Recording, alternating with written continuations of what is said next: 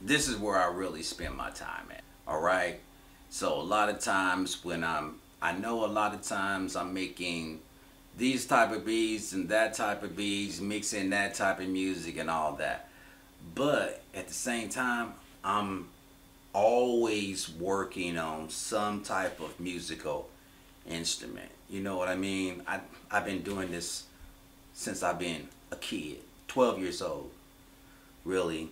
So a lot of times I'll try to just play some music, and as of right now, I'm still trying to learn how to play some chords, some majors and some minors. You know what I mean? Now with this keyboard here,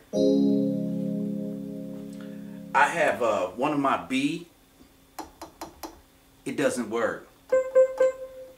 So when I'm trying to like have a C, F, G, and that right there would have been a B, I can't even do it, so I have to